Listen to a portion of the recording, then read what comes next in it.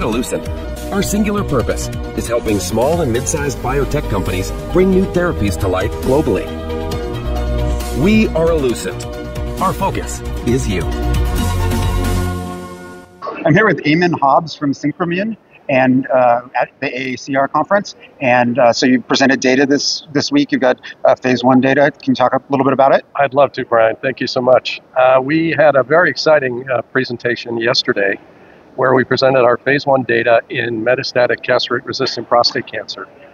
And the results are spectacular in that we got an 85% objective response rate in end-stage patients with bony mets and soft tissue mets. These are patients that are in hospice, basically. Hospice-bound, for sure. They've run out of all options. And 13 patients evaluable, 11 of those responded, 85% response rate. And 5 of those are complete responses. And the bony mets resolved as well.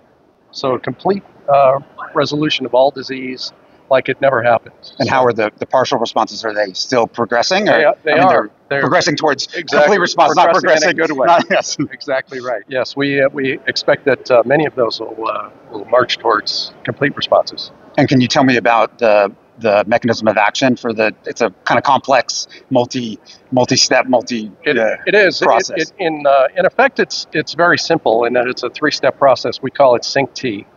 And it's a drug-device combination. The first step is to utilize the device, which is a needle-like device, proprietary, insert it into a selected tumor, which can be a primary or a met. That device does 2 things. The first thing it does is it lyses the tumor, oncolyses, with a freeze-thaw cycle, rupturing cell membranes, exposing the cancer antigens and damaged products. And the second thing the device does is it's a conduit for the infusion of our proprietary drug. So the drug is infused at a volume that's far larger than the oncolytic zone, which saturates the tissue and causes the released antigens to flow out of the tumor microenvironment into the draining lymphatics, where we have effectively synchronized the location of what you need to get activated T cells that can recognize the cancer systemically, an abscopal effect. And the 3 things you need to synchronize the location of are the drug, the antigens, and the immune system. And we all know the lymphatics, and especially the draining lymphatics, are some of the highest densities of immune system components in the body.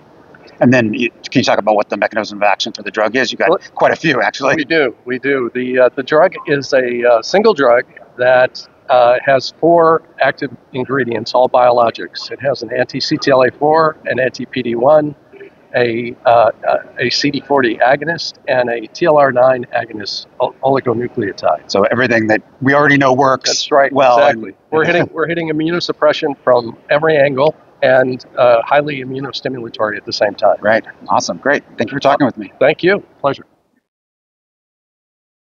Synchronize the presence of a in situ personalized vaccine with a drug that has 4 different mechanisms of actions to reverse immune suppression. With the following relevant disclosures. As you guys know, in prostate cancer, in metastatic castrate-resistant prostate cancer, immune therapy has not been very successful. The tumors are cold, without much in the way of T-cell infiltration, and responses to PD-1 are in the 3 to 6% range. When you combine PD-1s and CTLA-4s, you get a lot of autoimmune toxicity in patients, and a significant fraction of the patients can't complete therapy because of side effects. So how to overcome these problems? The SYNCT therapy design is an in situ personalized cancer vaccine that is made by freezing to do oncolysis and release tumor antigens within the tumor microenvironment. At the same time, we do an intratumoral infusion local regionally into the tumor and the regional lymph nodes. That is a multi-target biologic drug. This results in obviously a high local concentration of drug where the money is in terms of the tumor microenvironment, and less systemic exposure for the component APIs within the drug. The way the therapy works is we put in a needle into the tumor. We do freezing, about a 1 centimeter ice ball to release antigens, and damps within the tumor microenvironment in that same exact location at the same time. And you can treat either a metastatic deposit or a primary tumor lesion here. We infuse the multi-target drug into the lytic zone. This results in a systemic anti-tumor response that's T-cell mediated in patients. SV102 is a drug that's composed of 4 different biologic APIs, an anti-PD-1, an anti-CTLA-4, a CD40 agonist antibody, and a TLR9 agonist, all that are given as one drug with a fixed dose combination. The procedure that's used is one that urologists are very familiar with, the typical way that they would do tumor biopsies of prostate cancer patients. Through transrectal ultrasound guidance, you basically put a needle into the tumor and then do the SYNCT procedure, create a 10 millimeter ice ball. That lyses and creates oncolysis of a portion of the tumor, and then we infuse a total of 15 million volume at a rate of 3 mils per minute. That volume exceeds the tumor and is then distributed into the regional area, the regional lymph nodes in the peritumoral space. If the only site of disease in a prostate cancer patient is a lymph node or lesions outside the prostate and the prostate is removed, then you can treat any of those lesions, and that would be done by an interventional radiologist, or the same type of methodology they would do tumor biopsies. Key inclusion criteria in the study are metastatic, histologically confirmed castrate-resistant prostate cancer. They have to have measurable disease by RECIST criteria. They have to have a soft tissue lesion that can be targeted. Exclusion criteria are basically any serious concomitant illnesses, active infections, or prior live vaccines in the recent past. The trial design is an every 4-week cycle. Each of those 4-week cycles consist of a single lesion being targeted with therapy, with the SYNCT therapy and the SV102 infusional therapy. Patients are assessed for response on an every 8-week basis. If they go into complete remission, then they're followed on every 3-month basis. The primary endpoints of the study were to evaluate safety and toxicity, with secondary endpoints of overall response rate by RECIST, relapse progression-free survival by the Prostate Cancer Working Group 3 criteria, overall survival, and we have exploratory PK/PD by analysis. Subject demographics, there are 15 subjects enrolled as of 10 January this year. 60% of the patients were white, 33 Hispanic, 7% black, median age 61, 40% PS0, and 53% PS1. All the patients are hormone refractory or refused baseline hormone treatment. 23% had prior chemo, 38% prior radiation, and 15% other immunotherapy. These are the summary of the responses in the first 13 patients that have been evaluated out of the 15 patients treated. The overall objective response rate is 85%. 15% had stable disease, 46% had a partial response, 38.5% had a complete response. Importantly, 7 out of the 13 patients, all the patients but one had bony metastasis, had complete resolution of all bony metastasis, and no one had progressive disease. All of the complete responders had a PSA of less than 2 when they achieved their response. 2 patients have subsequently died off study. This is a waterfall plot showing the responses, which are deep and surprisingly common. The patients that had, these are ongoing treatments, so a number of patients are still continuing to respond to therapy, so the responses may improve from what we've observed thus far. This is one of the patients who had about 50 different skeletal metastases.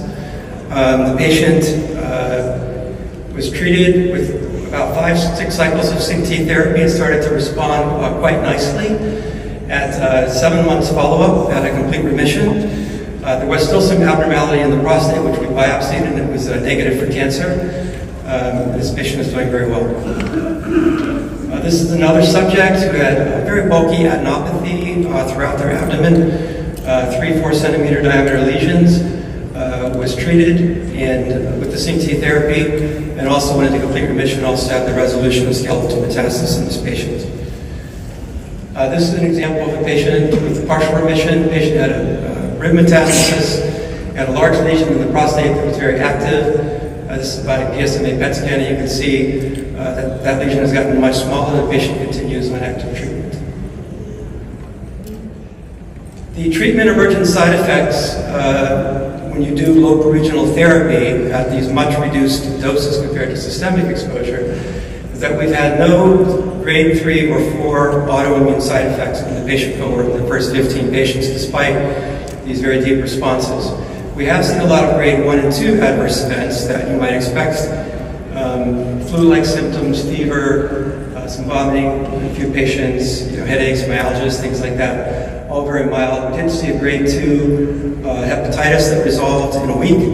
The only grade 3 treatment emergent adverse events we saw were a urinary retention in a patient that resolved a few days after the procedure that was related to the use of the catheter, in a patient that had a spinal cord compression at the site of a pre-existing large metastasis in the spine.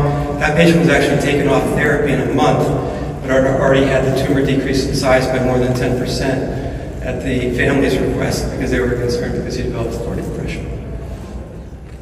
An important thing to look at is the phase 2 recommended doses, which are on the top chart represented by the red bars, and the actual intratumoral infusion doses that we used. You can see that we only use about 10 to 20% of what a systemic intravenous dose would be. Since that's given local regionally, when you look at the Cmax, you can see very high levels consistent with other studies of PD-1s and CTLA-4s or CD40s in the peripheral blood. But if you compare that to what you see systemic exposure-wise after intratumoral local regional infusion, it's very low. So you get very low systemic exposure, which is correlating with this very low rate of autoimmune side effects in the patients. You do see very nice cytokine responses in these patients that happen very rapidly after treatment with SYNCT. In the first 24 hours, you can already see interfering gamma, TNF-alpha, IL-6. The things go up. We're doing pre- and post-treatment biopsies, but I don't have that data available yet. So in conclusion, SYNCT therapy for metastatic castrate-resistant prostate cancer is demonstrating a highly encouraging clinical activity in a group of very resistant patients. Very important resolution of bone metastasis in these patients would be a site of active disease, which is very difficult to treat. Initial safety data demonstrated no grade 3 or 4 adverse events that were autoimmune related in this initial group of 15 patients. The overall systemic drug exposure by PK analysis is quite low compared to intravenous administration of this multi-component fixed-dose drug. And we believe that further study of SYNCT therapy is warranted in this and other types of diseases with this approach. I'd like to thank George Pendergast, who's been a long-term collaborator, Jonathan Lewis, who's the CMO doing oversight of the study, Dr. Jason Williams, who's really a pioneer in this area, who through his clinical practice has developed a lot of the key concepts behind the SYNCT therapy, Dr. Vargas, who did the procedures on essentially all the patients that are in this study, and the rest of the collaborative team, and I appreciate the audience, and I really appreciate the patients who participated in this study. Without them, we wouldn't be anywhere. Thank you very much.